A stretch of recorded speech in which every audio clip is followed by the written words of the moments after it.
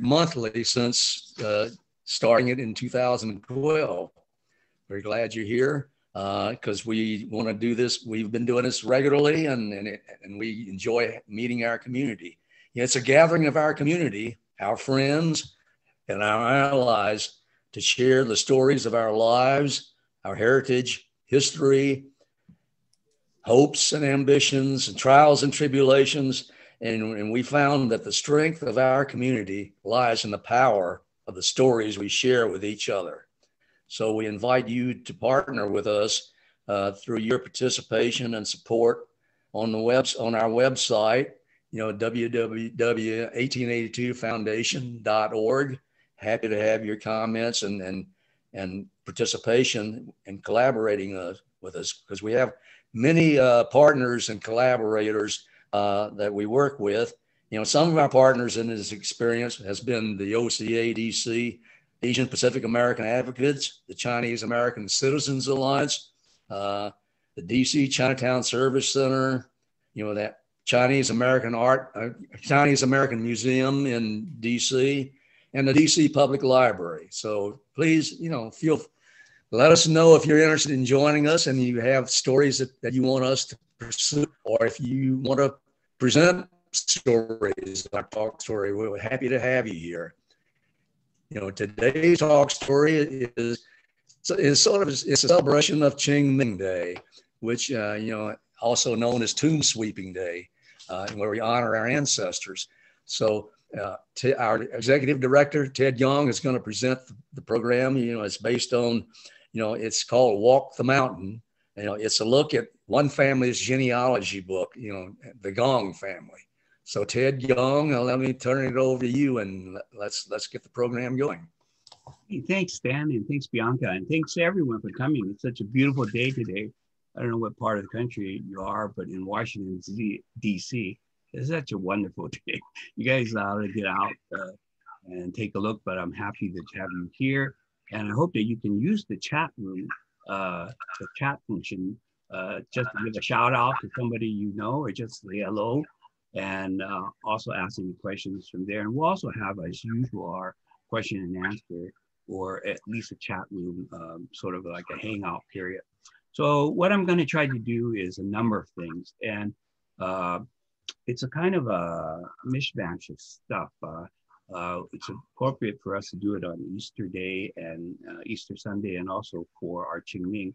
Both days are similar in some ways. They take us out to our places of remembrance and try to be together with families and try to remember that linkage. And so what I want to do is actually talk about combine together three events that we have done in the past. But we've been doing this for about 10 years now, Stan and I and May and all the other people that have been with us. And many of our programs that we have done in the past, we're beginning to think we should revive a few of them, because people have asked about topics that we have done before, or are interested in things that they didn't hear, and they want to hear it now or hear it again. And what we've done with Qingming, so what I've done is taken two or three things. Many people in many of our programs have asked about genealogy books, workshops, and searching of things. And so I said, oh, we've done that before. But we've done that in this case, we had Chinatown Roots give a talk to us, and the speaker was late. And so I ginned up something to have a 30-minute program about my genealogy record. So that's one of the things that we're going to talk about, bring that up. And then I also want to bring up something about Range 99, which is where some of the burial practices that people historically have done in Chinese America. And then also the current state of a project that we have there in the congressional cemeteries. So I've kind of put these things together and I hope it works. And in the process of talking about this thing, I hope that we bring up some interesting ideas. So one of the things is about the Chinese Gong family genealogy book, or the Gong, the Jiang's Jiapu or Zupu. And our book, the genealogy book, many people have this, and our book is not in very good shape. To show you what it is, there is a section that looks like this. A lot of this is newsprint. As you can see, it's beginning to tear off in different places. And we'll go into some of what it covers. Some of the things for genealogy purposes. First of all, I'd like to say that, let's see what happened here. Okay, so first of all, so the front page of the My Genealogy record I have at home is looks like this. It has these words, 生真最远, and we'll talk about that. Those are very important characters for us because they're part of part of a saying from the Analects, which was written by Confucius, and it's basically the first part that says, as you see there, let there be careful attention to perform the funeral rites to parents and let them be followed. But long gone when the ceremonies of sacrifices, then the virtue of the people will resume its proper excellence.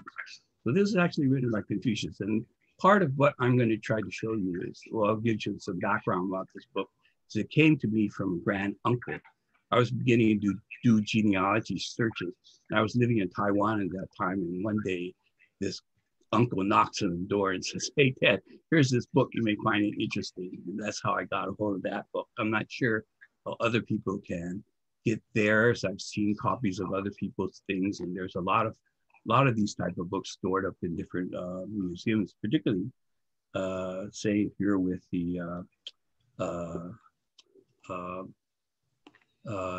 genealogy collections over in Utah with the Mormons. They have a large collection. You know, before we go there, I was just going to point out that, okay, we'll do that.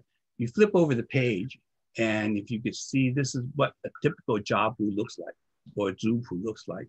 It starts off, basically, they're showing the names of your ancestors. And in this case, it starts off, as you can see, in the Yu dynasty.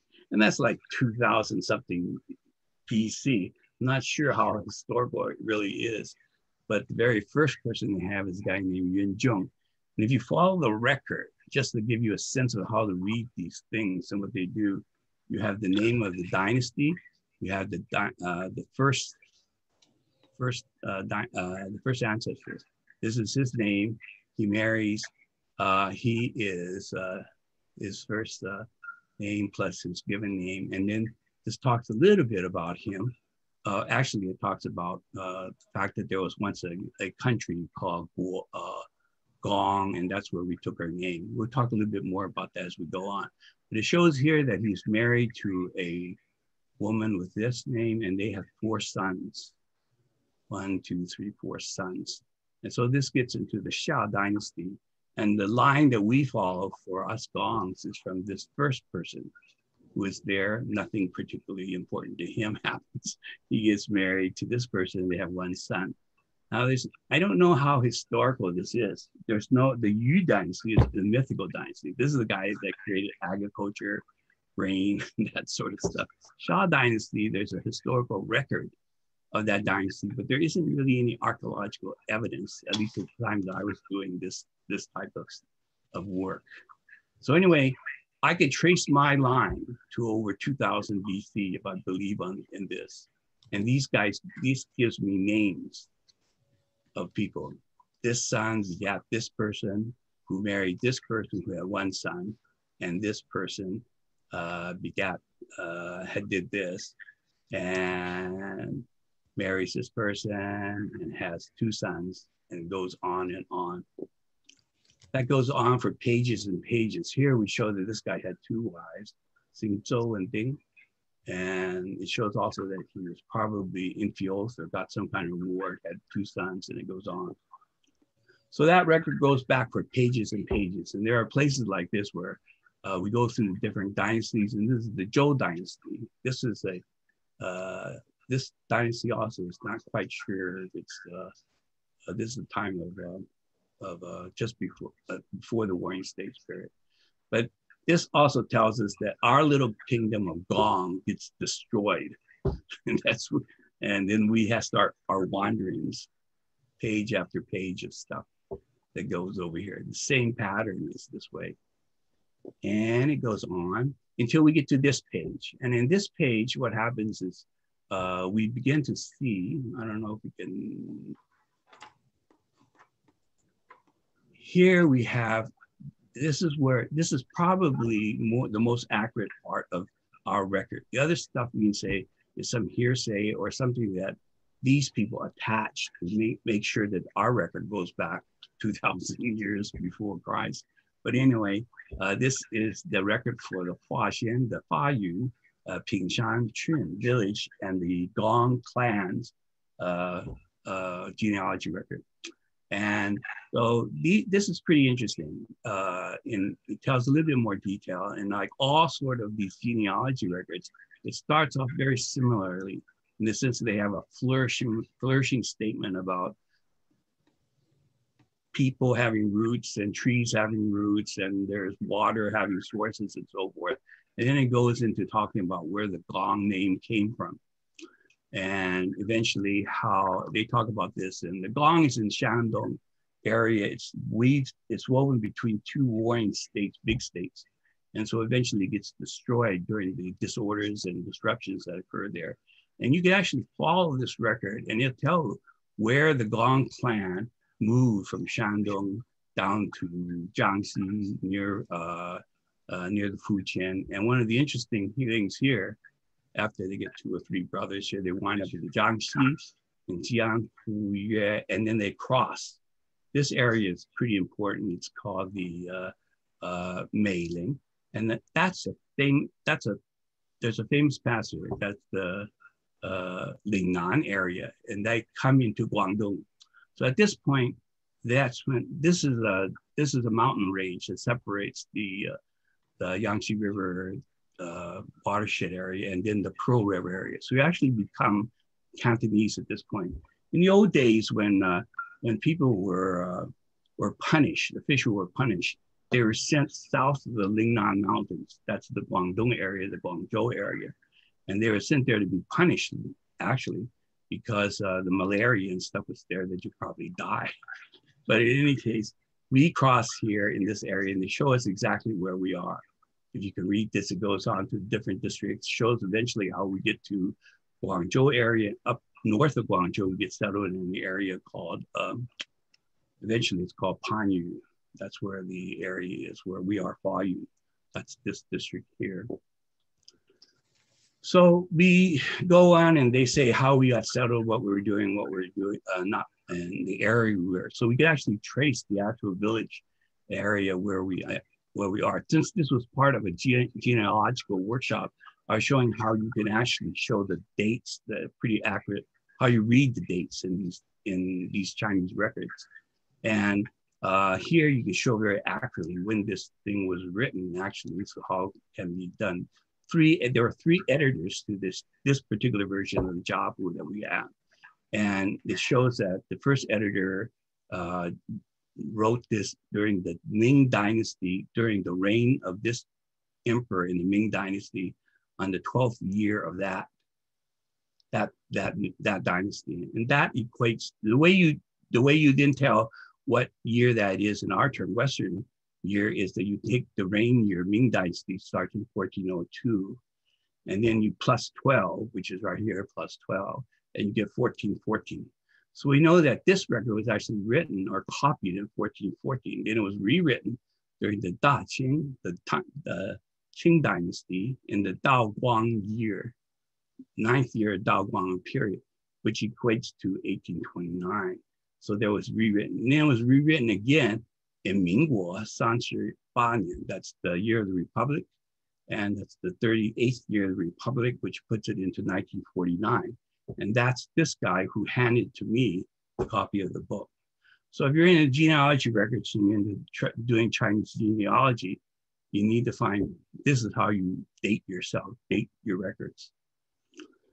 So the part then changes a little bit. And we know that we're now in the Guangdong area, and there is this guy, the first dragon. I love the name for us. My son loves this name. He's the first dragon. He tells again the story of how the Gong name came from a small country that was destroyed and during the disorders, and that was happening up in central China, and eventually moved down to different parts of China, to reach Guangdong. And then eventually this guy is in Guangdong, and he is the first generation that we're going to start counting down from. And the second generation is this guy in 872, and he is the line that we're going to trace for us. He has 4 sons.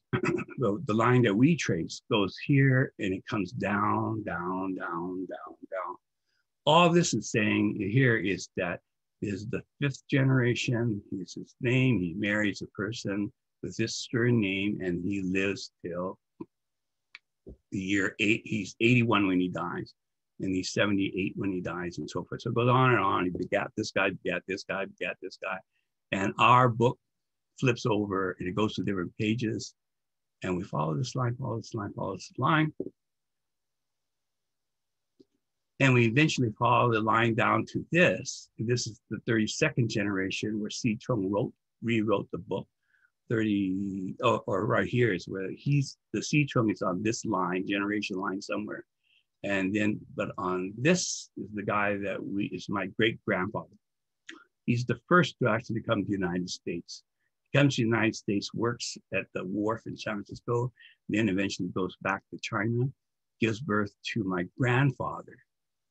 And he comes back to the United States and to work on, he's a merchant at that time. And he comes in as an exception to some of the rules, the Chinese exclusion rules.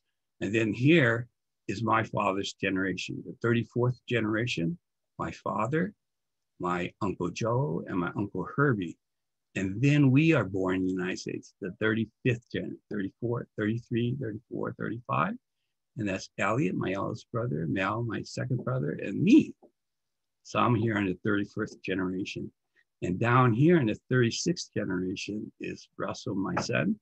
And off tradition, I put Allison, my daughter, Aiden, my little son, and Kyle, my other little son. And here I put the 37th generation, which is baby X. So those guys of you guys who know Allie and Russell, hello, everybody. We're announcing that he has a baby coming. And so our line continues. One more dragon, one more dragon. So if you guys got good names for him, let me know. He wants to be called Dragon something, but I don't know. You know, the one thing is that I've gone back to China, and I worked in China for several years, and then with the embassy in Kaohsiung. And one of the things we did when we first got to China, it was still when the embassy was just open, the council was just open. The Cultural Revolution wasn't that far away. The communes were still in existence. So a lot of the cemeteries or the places or the grave sites where people had buried their ancestors, a lot of those cemeteries were destroyed, actually. The headstones and so forth were picked up, torn up, and given to create more farmland, and especially during the Cultural Revolution. And a lot of the headstones were put into parks. So if you go to Guangzhou and you go to Yueshou Park, you walk up the steps in different places and you kind of look down at your feet, and they're actually like tombstones from the things that the Cultural Revolution particularly broke up and made into public works for public places. So this is actually the gravesite where my father, great-grandfather, and ancestors were. That's what's left of it. The relatives there tried to maintain them by building up these little mounds. So literally, to walk up the mountain to do Qingming, you did this. You Hangshan went up to the mountain, and these were the scenes that were at that place. So at the time that I took these pictures, they were doing replantings of rice and so forth. You see the very thick one is the rice seedlings, and then they plant it. That's the scene from that spot where the cemetery is, where the gravesite is. If you went to the actual village where my father, grandfather, and great-grandfather lived, this was this.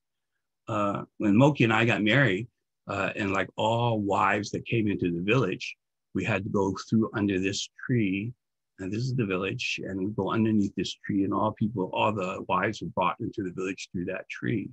And we would walk through the village, and these were the village scenes. Eventually we came to this. This is actually our house. where my great-grandfather and my father actually lived for a short while. And this is interesting. There's my beautiful wife becoming part of the family and reaching to what was in those Japu, where it says, the water, you have to wash yourselves and you're part of this water, this source. And so that's what we also had this banquet, which I don't know how appreciative she was, but it included all kinds of the old village food that included like pangolin and things of this sort. So that was interesting. But the other thing about Japus is you would find other records. Our Japu, our genealogy records, not very extensive, not very long. I remember seeing something that Yo-Yo Ma had, and he had thick books of various things that contain in his Japu, but in records and a lot of narratives in ours didn't have very much narrative on. But these Japus, I've seen many of them have these type of records or comparison things. This is that one line of that came from Sicheng. And you can see that this is a record of the size of growth and of the families that were coming from that line. So that the very first one you see at the end was the year in the Yuan dynasty and the 14th generation. And that's the first person, number one, at on your left. And then you go through over the years, like it starts in, like, what is it, 1322, and it goes to 1950. So you see how the families have risen and fallen during the 1700s, 1704, it grows rapidly. 1759, this is the Qing dynasty, very stable until very suddenly 1868, it begins to drop, and it drops even further in 1895, 1922, it begins to disappear. In 1950, I was born in 1951, it disappears. So what happened? You can see that this is the period of the Opium War, 1840, and then the revolution, fighting during World War II. And this is the year in which we begin to immigrate to the United States. Gold rushes in the 1840s and 50s, this period, people begin to leave. So back to the Japu and the purpose of it. This is actually a cemetery area in Qingming, during Wen Qingming in Fresno, California. And this is a cemetery where it was a combined cemetery for the people from Nanhai, Panyu, and Shunde, and then Fayu. So our district is here. So this is a combined cemetery where the Qingming events are still done. You're still being done there. There's my brother, and another part of the same cemetery. We're not walking in the mountains because we're in Fresno, but we're there at the Chinese cemetery doing these type of events. My brother, also very nice. I think that if you look at Qingming today, if you go to some of the larger cemeteries, or if you go to Hong Kong, if you've been to Guangzhou, Qingming, you'll be really like tons of people, busloads of people going there. But I think that this is very nice, where the essence of what we're trying to do is simply to honor our parents. There's another one in Washington, D.C. So these events in which I try to honor people represented by the Japu that is still being done. This sort of warning, the statement that was at the beginning of our Japu, that, the 珍重追远, that is so key to understanding why why Qingming is so important, and how this representation, the genealogy representation, is so important for us. So if you define yourself and identify yourself as part of this long linkage to 2,000 years of generations after generation of people, and then follow up with what you're doing today, it's so important for us to know who we are, what we're doing. It gives us a little bit more sense of something that is more than just this particular life. But if we go back to Fresno and we look at these, this is the Fresno Cemetery, the Chinese portion of the Fresno Cemetery. This is what's left of the cemetery. We used to be quite large, mostly Taishan people. And nobody's taking care of these things anymore. They're getting kind of lost. It seems kind of more lonely because it's sort of like in a desert area, I think. Here's another Chinese cemetery in California, also largely abandoned. This is in Auburn. Auburn is right there where it start between above Sacramento, in which this was actually the start of where the Chinese were beginning to be hired to work on the Transcontinental Railroad. So again, it's a lonely picture of what's going on. And the question is, what happens when you have nobody doing the rites that Confucius asked us all to pay attention to? So as I said, that little Auburn cemetery relates to these people that were building the Transcontinental Railroad. And if they disappear, who takes care of them? So this is what happens. So it is important for the people to have their bones or their remains returned back to some place where the rites can continue. Here's a report in 1870 of what happens when you die in the United States, like many of the workers did, and you need to be sent back to China. So one of the key things that was in the contracts for the railroad workers was that if they died, their bones would be shipped back to China, back to their home village to be taken care of. Here's an 1870 report, Bones in Transit. Talks about 20,000 pounds of bones, representing 1,200 Chinese killed while employed by the railroad. Another record talks about, and this record is in 1909, they returned to China, and this is from the Evening Star in Washington, D.C. He says, back to the origin. Even after 1870, 1909, you still had people digging up the bones and sending them back to China because it was so important as part of that larger issue about having rights taken care of. Even Mark Twain talked about it. He talked about the need for these rights to continue. And he explains how these bones are actually taken care of by, say, organizations such as the different Tongs, and in our case, the Chinese Consolidated Benevolent Association. Here's a picture in 1903 of San Francisco where funeral rites and Qingming issues are being taken care of, and probably the disinterment of the bones. When the bones were buried at a certain time, they were then redug. They were dug up and cleaned up. And here are instructions of what you need to do when you took up these bones. I think they had these instructions that you had to account for each of these bones before you ship them back to China, including, for example, the hair braid. These are books largely from Canada, who actually had the Chinese and North America Research Center, and they are basically account books of how they account for the bones and when they ship them. Interestingly, these are lists of the people sent back to different places. Taishan being the largest, 324 sets of bones. Kaiping, Xinwei, Enping. All these are part of our districts where most of our people have come from come to work in the United States. The book on the right is actually from Hanford, California, not far from Fresno. And those people call this book the Bone Book Repatriation. It's more of an account book. It says Panyi. Panyi is the district just south of Guangzhou.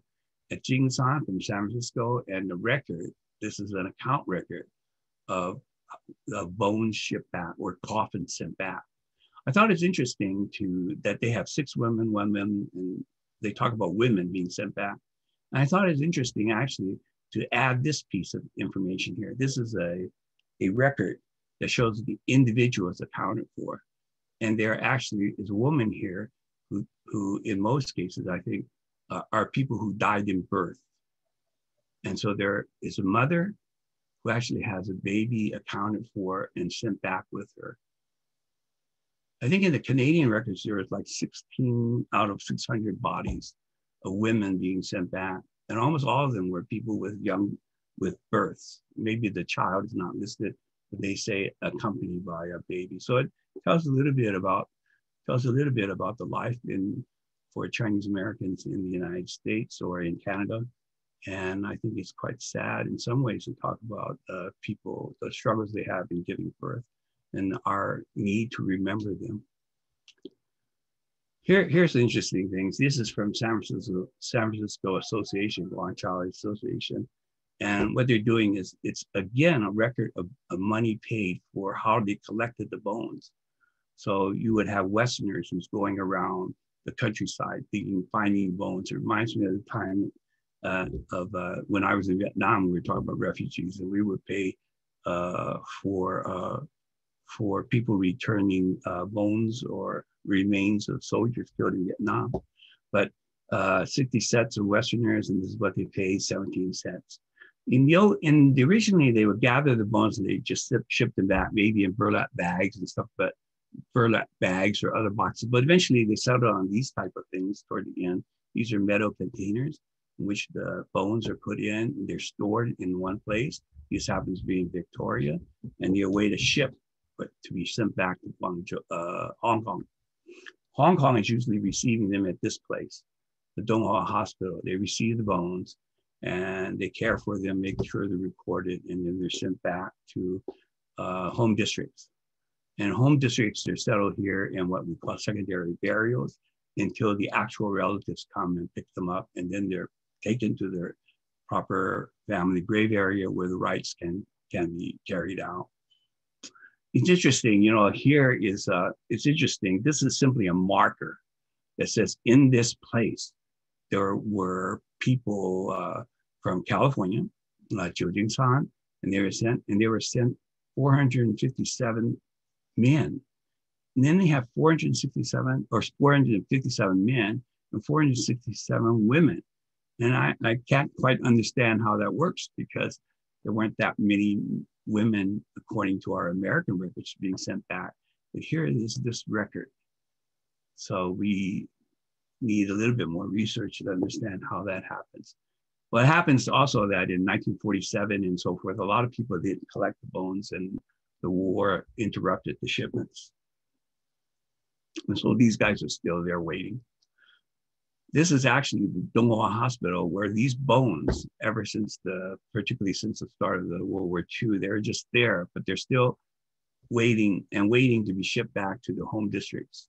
But it's just, for right now, they're just being housed there.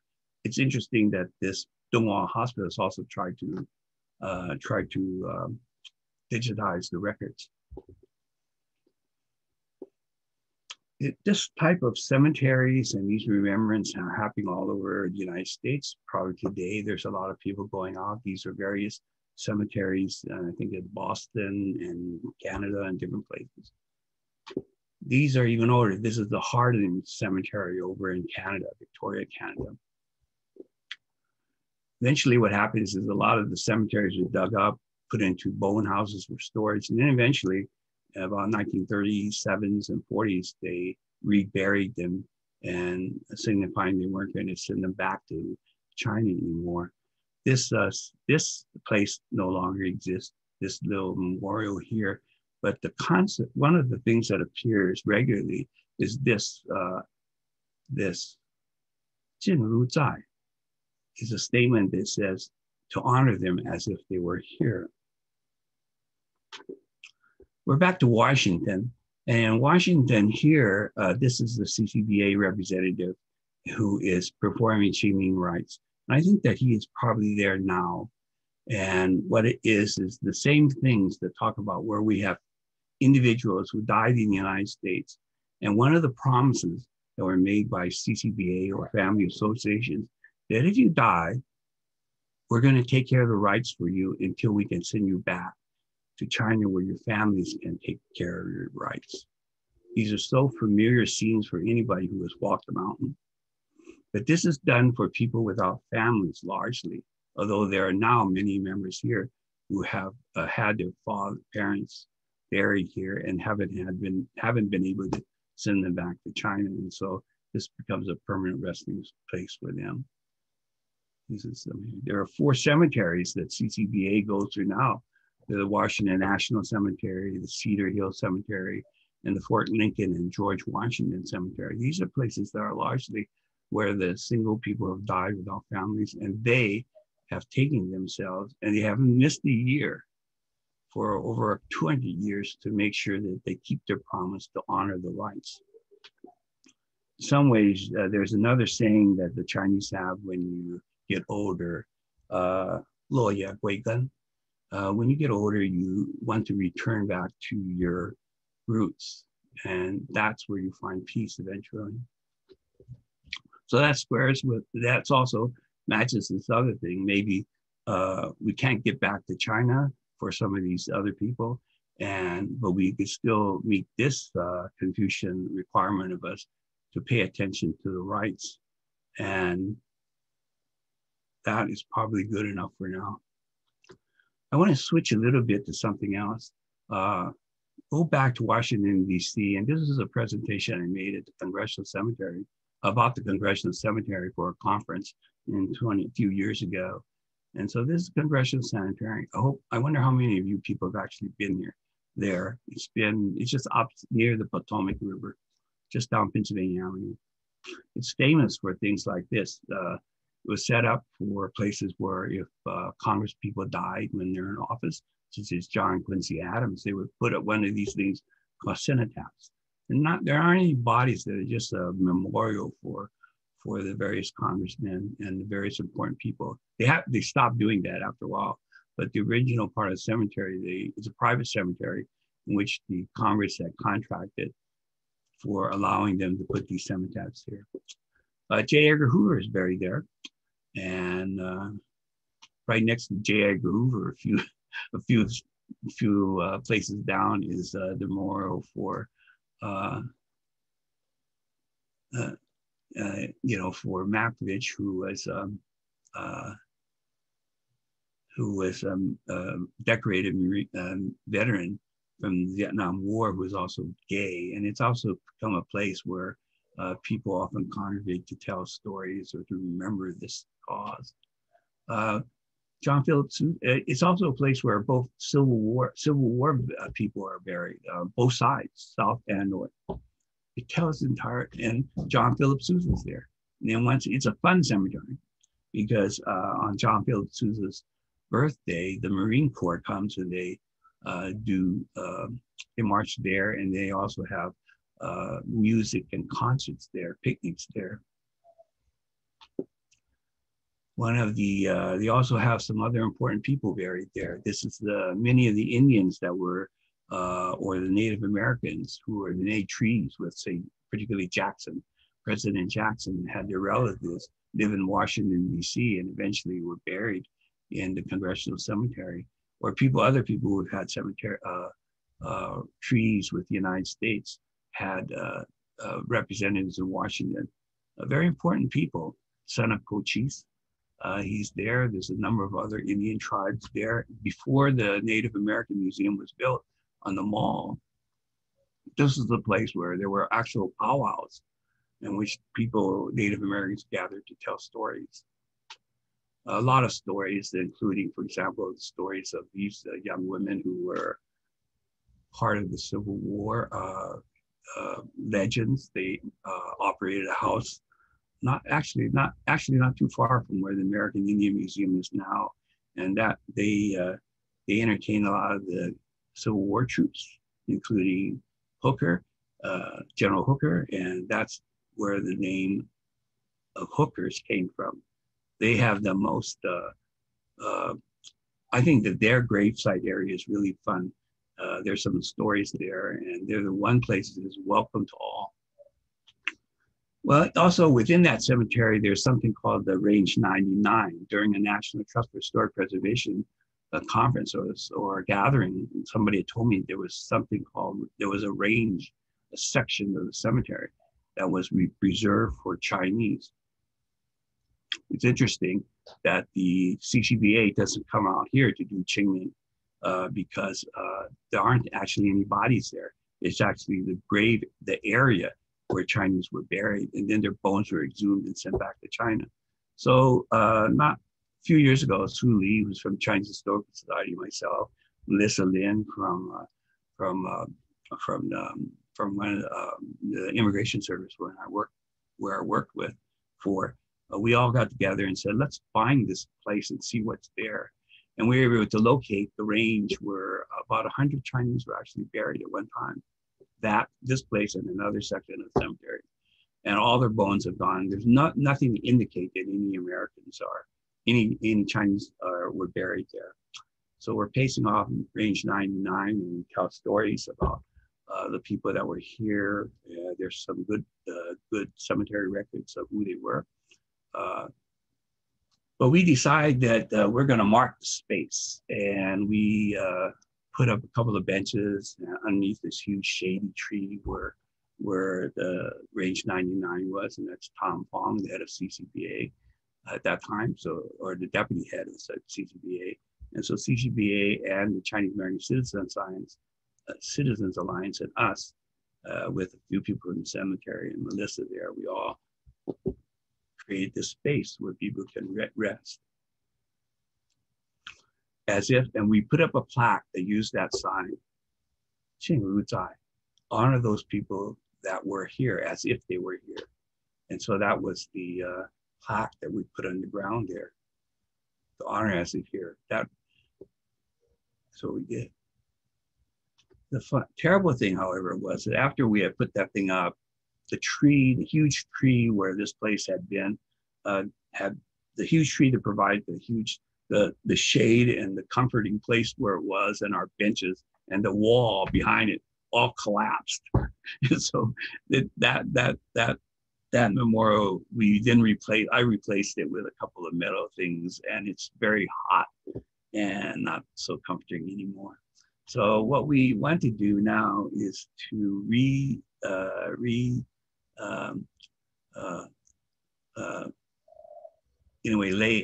want to take the place, and we want to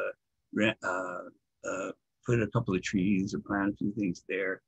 And we developed a plan. Jen Lowe, who is now our deputy director for the 1882 Foundation, has helped us a lot. And Paul Interns helped us develop this thing. And we decided that we want to fix up the bench, fix up the area so it becomes more comfortable, plant a few trees there so it becomes nice and restful. And that's Jen's rendition of what the place might look like once we have finished. And what we're asking for is people to help us. And this is the cost of what it would do to do this. So if you have and one of the things we're trying to do is put little pavers and bricks that might include names of each of the districts where the southern, where most of the people came from to work in the United States. So if you have a few dollars and you want to help us with this, we are short $12,000 to get this done. I think it's very important for us to make sure that the Chinese American part of the larger American story is visible. Otherwise, nobody knows that it's there. Nobody knows that we are part of the history. So that's basically the end of the sort of presentation I have. Talks about a number of things, and the Talk Story events, as Stan had mentioned, is a place for us to tell our stories. We gather together to tell stories because our life depends upon, our life of our community lies in the power of our stories shared, stories of our community and strength. So if you want to help us, that's the place. The picture is where our office is, behind the red doors, or underneath the red doors. That's the Moy Family Association. We're underneath there. But before I leave, I just wanted to leave one other thought. That's back to my brother, who is honoring the parents. We don't have to understand all the things that need to be done with it, whether it's the food or the roast pig. There's a lot of significance for the roast pork to be there. But if we could just use this time to remember our history, I think that that's significant enough. We started off with the idea that the Red Book, which I wanted to look at my own genealogy and find that, and we find something 2,000 years old, we find out that a lot of what we're trying to do has to do with the Analects record, performing the rites. And we have that connection. We have that we find we have that connection, and that gives us a little bit of faith of where we came from. And now with my son going where I can see that line continues. There's some strength in knowing that. But then what you find out is that it's not just the connection to the China that is important. In fact, that's not important at all. One of the things that we find is, and that's the second record, the third stone here, that talks, let's honor that, respect that connection as if they were there, as if the people were there. They contribute to who and what we are. But the other story of, we go back to our roots, that's the final resting place where we sort of like can finally relax. It's not necessarily back in China, but it could be back it's in the United States now.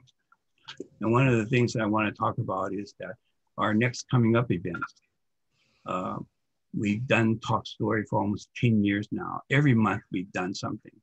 And that's one of the key things that we want to continue to do, because we want to tell stories, our own stories. And our next story coming up, the next story is April 18th, 3 Calcutta Wallas. I think it's going to be pretty interesting, because as we learn more and more about our history, it's not just the guys that came for the gold rush or the railroads. And we now know it's even beyond those guys that went through Cuba or Mexico and started in the Southern Chinese story. But there's also guys that came from the other side. In this case, we're going to hear from Francis Pan and his friends about how their lives came from China, or their line came from China through India and to the United States. So look forward to that. That's April 18th. May 17, 18, and 19, we're going to do our annual 1882 symposium. There'll be 3 webinars in a row. We're going to do one that talks about museums and public education, and talking about how do museums actually engage with public, and how to make that work in today's technology. The second webinar will be, what did we actually do, our museums and historians, public historians, in coping with COVID? What did they actually use, and what are the processes they're going to complete? And then the other one is educational directions. We're going to have a lively or great discussion about the various ways in which we're working with curriculum and lesson plans and development. Lots happening there that way. So that's going to happen May 17, 18. These other things, what do you think? Our events are designed to encourage you to tell us your stories and share our stories. So these are the things that we have are under discussion or almost ready to be scheduled. And we want to hear from what you think of the lineup and whether or not you have any other thoughts.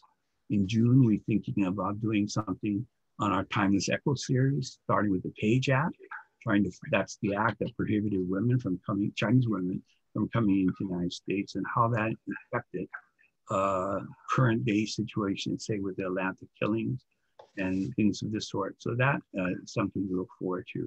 In July, we've had a long discussion with Harry Chow and his experience with Bruce Lee and the martial arts in DC. So that's Harry and Bruce Lee. Harry Chow and Bruce Lee, that's what that title is going to be. I hope that happens. He's got a lot of insights on martial arts, line dancing, and this sort of stuff that's happening in DC. August 9, we're going to try something new. It's called Eye on Eye Street. This is going to be a Double 7 event. That Double 7 is the event, Chinese event, that brought the weaving lady and the cowherd together once a year. It's sort of called Chinese Valentine's Day.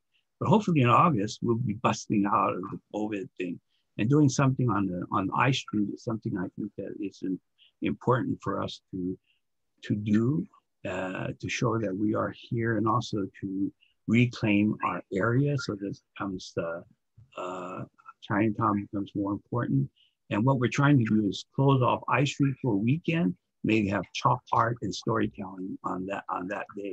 So we haven't got it all figured out yet, but that's something that we hope we can do and get a lot of support for. In August, we have, I hope we have something called Southern Conversation, and that's including a couple of films that are Mississippi Chinese. Wal Wen Chu has finished a film, and there's another person Crystal Park was talking about Chinese in Atlanta during the Jim Crow period. We also will have an event with CACA that talks about veterans oral history, veterans oral history in World War II, gold medal. That will happen in August.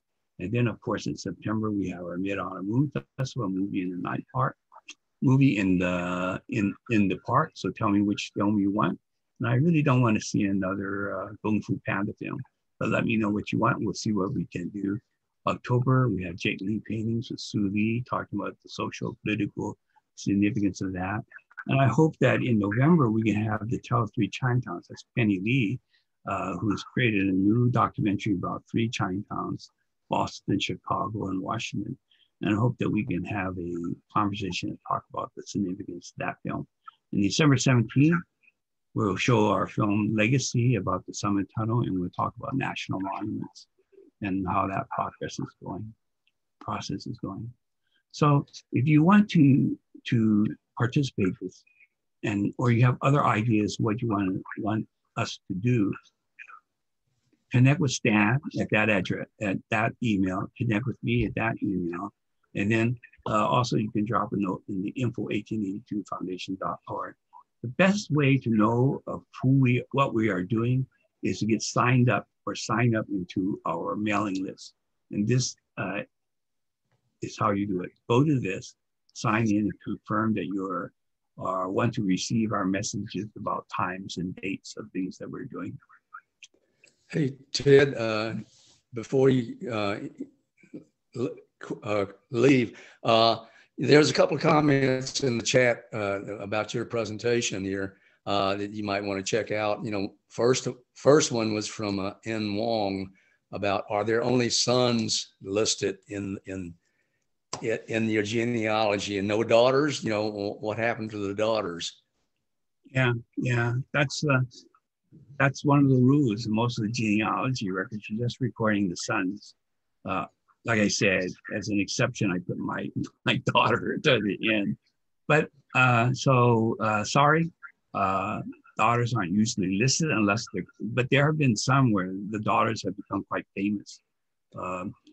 You don't think that's changed now in modern times? Because when I went to visited my home village, you know, I got the genealogy book there and I put my daughter's names on there. I don't know if they erased it or what, but they seem to welcome it. So I don't know if it's changed. I like to see that happen. I just don't. I think there are exceptions. I've seen some where it's done, but I don't. I think it becomes very unwieldy when you try to start listing daughters and their marriages that are, in theory, the daughter is going to be listed in her husband's or somebody else's genealogy record, right? But so that's the way it works, and culturally, it doesn't seem to be recorded that way. Although I have seen times where some woman has become famous for some reason, like literature or something of this sort. But my job, we're pretty poor. We haven't done too much about that. I've seen, Paula Madison, who is half a quarter Chinese and a quarter Jamaican and a quarter African American, and she is very connected with her family through the Chinese family, which happens to be a Hakka family, and so the Hakka people tend to be more tolerant for daughters, and maybe because of Paula.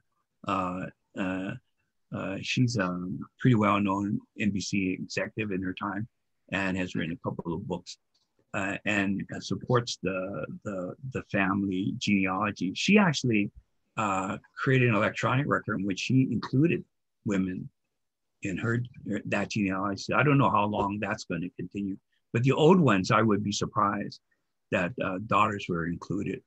So, sorry. Maybe you can do like Stan and I did. We'll take our little record and add our daughter's name to it. But does anybody else have any? There's a couple other comments here. One of them was, the 1,200 Chinese that they died on the railroad? Is that what that history is, or Part of that. So we're not sure how many people died in the railroad, and then we don't know how many people died from the different mines or from different things throughout the country. For the railroad, the record is there's estimated that there's probably about 12,000 people that died out of the 20,000 that actually work on the record. That's extremely high to me, but I think it's well. Let me see. Let me go back. I think it's like a couple of thousand that were actually hired by the Central Pacific to build the railroad, which was about 12,000 people hired, about 2,000 died. What that record is, we don't have, what that record comes from is from railroad records that said they paid for the volume, the weight of 12,000 pounds of bones shipped back to China. And then you kind of estimate, well, what is the poundage of one person in bones? And so you come up with this number of what it represents. But that's 12,000 pounds of bones, right? That is in the Central Pacific Railroad records that they paid for as part of fulfillment of the contract that they had with the individual workers.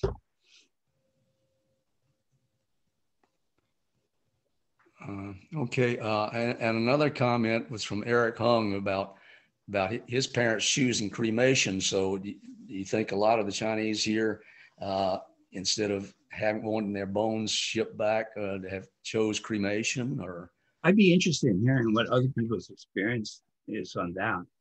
Is there any cultural hesitancies in cremating a body? I don't know. Eric, do you have comments on that, Eric Hung? Hi. No, I don't. I know. I mean, being from Hong Kong is fairly common because there's no land. Yeah. But I don't know if it's cultural or practical. I don't know. When I was in Guangzhou, I was very interested in trying to find out how these traditional ceremonies continued. And on Qingming, so when at Qingming, I went out to the as I mentioned, a lot of the old cemeteries have been torn down, and their stones and things of this were used to build public works. But so then that raises, well, what happened to the and then what did they do afterwards? So the crematoriums and in China, cremation is the main process by which they handle death, right? So if you go to Qingming and you go over to where in Guangzhou, and you go over to where the what would you call it, the cemetery is, there'll be rows and rows and rows of these boxes that are really high, that are I don't know, you can't say blocks high, but they're certainly ceiling heights, in which you have a cubbyhole where the remains, the ashes are. And then I've seen people, like, they would take out the ashes, the boxed ashes, and they would go over to some clear spot in the cemetery, open up the ashes, put the incense there, and then do the same things they would try to normally have done at a tomb. So instead of sweeping the tombs, they would take the box of ashes, put it out, and then they would put the incense and three cups of wine and that sort of stuff, and have their celebration, or not, their memorial service there. And then after they're done, close up the box, take back mother and father, put them back in their little cubbyhole. That's kind of an interesting, yeah. Okay. Yeah, my parents chose a simpler method, which is that they have a little plaque in a temple, but their ashes are actually in the sea. So in essence, actually, I've always thought that a jia, like the zufu, and if anybody has any other records, I actually think that the zufu, if you go to a temple, like in old traditional temple, you see all the plaques of names against the wall, right? So essentially that, to me, is the physical zapu, which is then written down on paper, right? So you would have the rows and rows of different generations of each of the people that made up that clan. It's right there. So in many ways, if you just put up the metal plaque later on, that's actually consistent with what should be done in terms of recording and memorializing your family record, your family genealogy. Okay. Okay. Also, we had some comments from Juliet Wurr. Juliet, would you like to elaborate on your comments? Juliet Wurr. Okay. Yeah, I was thinking, seeing all those wonderful pictures of Ted going around in China and looking at those different sites. And I just thought to myself, I know how the US diplomatic security does not let you wander around freely. And I certainly know that the Chinese government must be on your every move. So I was interested in that. And then I forgot actually the years that you were in China. And finally, thank you for your service. Yeah, it's interesting. I tell this other story where actually, so there are levels of Chinese government, of course, and then their effectiveness is not as they're not as effective as one would assume that a communist government should be, right? So the local guys and the national guys and the state guys, they have certain policies and they try to enforce them. But and we by and large, as you know, Julia, pay attention to them. But in the case of this going back to the gravesite and so forth, it was within our district, in the Guangzhou district. You can only, when we were there, you had a limitation on distance that you can leave from the Guangzhou area, right? So if we went to so many miles out, we had to get advance permission from the foreign ministry to do this. But the area where my ancestors' grave sites was within our district. It's just a little bit above Guangzhou. It's actually where the current international airport is right now. So we could go, and then the local guys, the local officials, were very eager at that time, and I think it was policy to try to attract overseas Chinese to come back to reinvest in China, right? So my father was coming back, and they wanted to attract him to come back to the village and to invest and so forth. And one of the things, of course, is to take him back to where his grandfather, well, actually in this case, his father, grandfather, and ancestors were, to show them that there was still continued respect for the traditions. Cultural Revolution is over. We're back to trying to protect property rights and the traditions of the old. And so therefore you should come back and invest. So of course, I'm part of my father's group that goes back to China, right, to the village.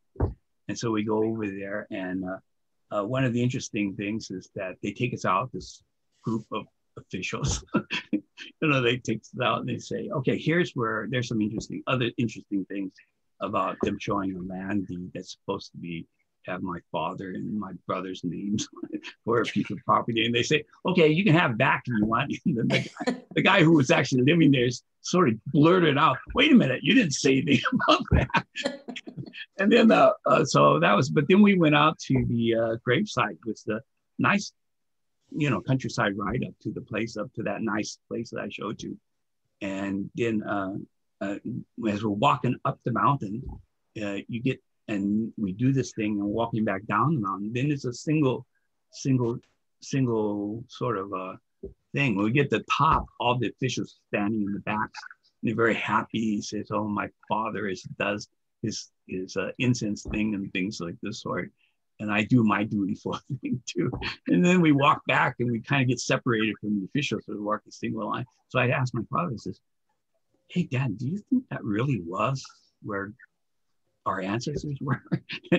He goes, nah, I don't think so at all. He says, but what the heck, it's been like 40 years and I needed a place to go, and that's good enough. So, that's the way we went. Good. That was good. So is that why you chose that posting? I as you know, in a foreign service, we put a preference of where we want to go. Yeah. And we don't always get the places we go to. I had put that as one of the postings I wanted to go to. but that wasn't necessarily my first post. That wasn't my first posting. No, these are posting. Yeah. And how many Chinese posts in China did you do? I did Guangzhou twice, Taipei twice, and wow. Yeah, and Hong Kong once. So. Wow. Okay. Well, as I said, thank you for your service. It's fun. We blame why I don't know why you can't do a little bit with our relationship now, but anyway, thank you. And maybe Helen Liu wants to elaborate more on your comment about women losing their identity. Helen.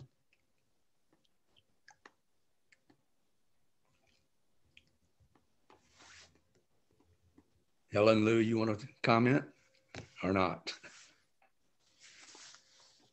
Oh, what's the question? Well, she mentions that when she took a look at her family tree on her mother's side, the women were listed in family married name, not by their first and last maiden name. In other words, they lost their identity when they got married. Yeah. I'm sorry, guys. I had my mute. Okay, let me. Okay. In 2017, I went to China with Rita Moy to visit my parents' village. And in the process of before doing that, I contacted my cousins on my mother's side to look at the family tree that they had been pulling together. And when looking at that family tree, I noticed the men, they were all identified by name and everything, but the woman, all they had was the married last name, like my mother's a Ng. So all the women that were in the family tree, they just had them as Ng, but you didn't know what their first name and what their maiden name was before they married. And I had no idea, other than the fact that the Chinese culture recognizes the male side, and once you marry, you're part of the family tree of the male side. But even on the male side, they don't identify what your maiden name is. Yeah. I mean, in my family, in my family genealogy book, they only list the surnames. So I guess that's pretty standard. They just sort of list the surnames. Mm-hmm. Right. I'm not even sure if it's sort of like how did you put it? Was sort of like trivializing or not identifying China. They just weren't identified as important enough, I guess, in those days. But they were. So one of the talk stories I really want to do relates to war brides. I want to talk about the Page Act, which actually is the American sort of the first prohibitions against Chinese immigration, and then eventually used to the 1882 Exclusion Act, was to prohibit Chinese women from coming to the United States. The idea being that if they came, then Chinese families would start. You go figure. But see, the reason they chose was that all Chinese women were immoral or prostitutes. And part of that is from sort of our impressions of who they are, from missionary accounts or our own stereotypes. But so we want to talk about the Page Act and how that leads or reinforces the idea of nameless women who are over-sexualized, or who then leads into various stereotypes that talk about them either being dragon ladies or people, prostitutes in opium dens. But then we also want to talk about the War Brides Act and how that act in the during World War II is so important in the formation of families. And so we want to have that talk story. So stay tuned. If you guys have memories of your parents who might have been war brides, like my mother was, we'd love to have you part of that conversation as well.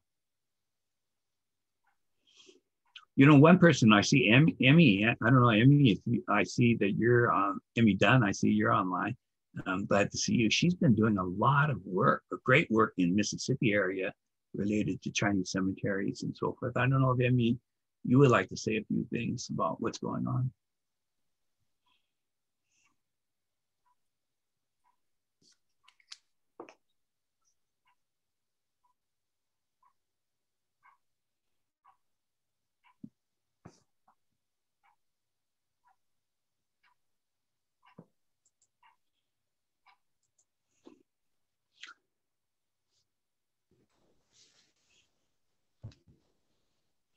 Okay, how about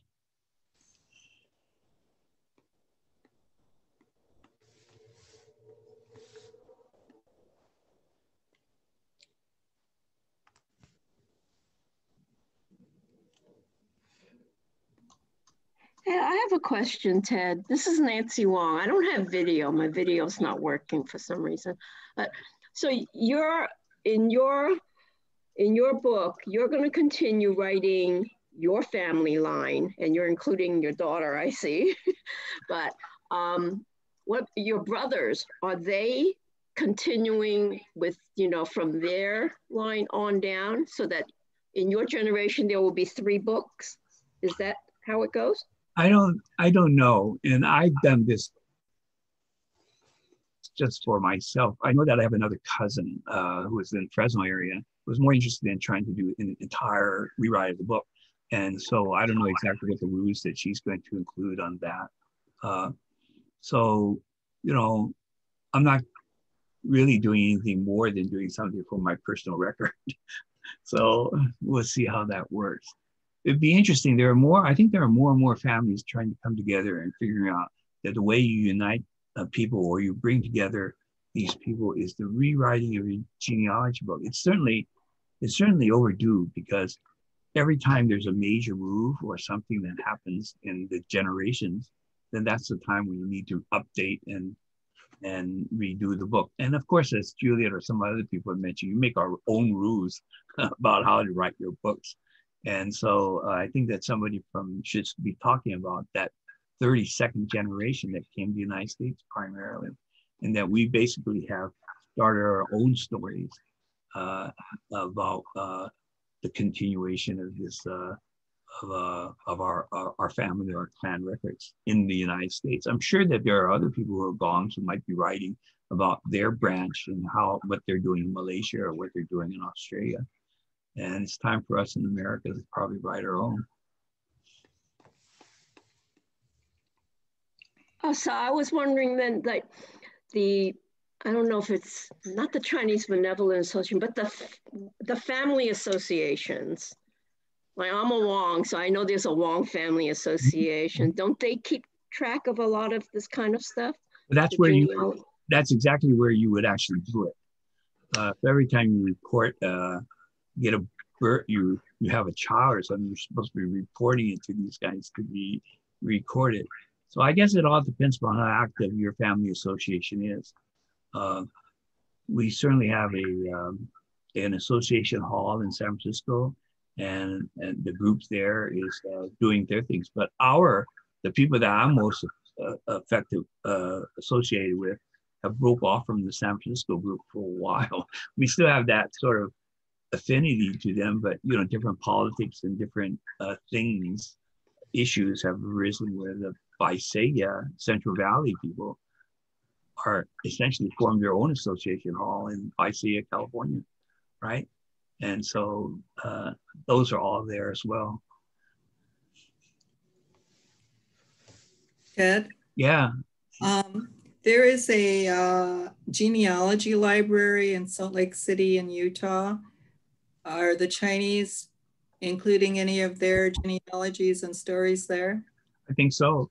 And it's not so much that the Chinese are trying to include it, but the Mormons themselves in the church there is probably the best collector of genealogies from everywhere, including from China. I understand that some of the best collections are over there in Salt Lake City because of their faith in trying to find or recover find people who should be part of, I don't know what the right word is, the people that should be saved. And so they keep these records there. So that is one place where the best records are, actually, Salt Lake City. So we should encourage each other to include our genealogies there as well. I think you should just include it anywhere you can. so that's National Archives. I don't know what the National Archives does. Does anybody else know where other records? Another place that, talking about records, they're not genealogy records, but they're all the immigration records at the National Archive.